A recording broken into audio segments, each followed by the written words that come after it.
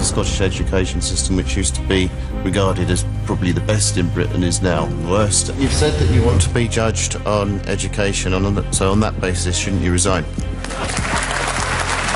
I want to be judged on this. Now that's a challenge, but it is one in which I and my government is determined to show leadership. Under the SNP, things have got worse, and quite dramatically so. Do you know what is going wrong in Scottish schools?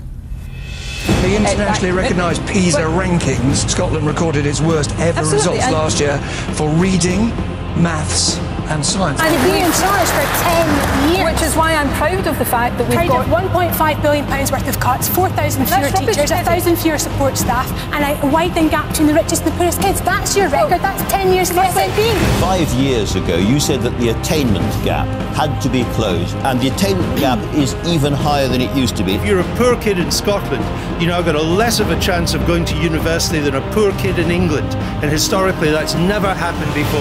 The First Minister said we should judge her on her record on education. The OECD report into Scottish education has been delayed until after the May elections. But that can't be done if such an important report is hidden from the voters at the election. closing the attainment gap, opening up opportunity for every child.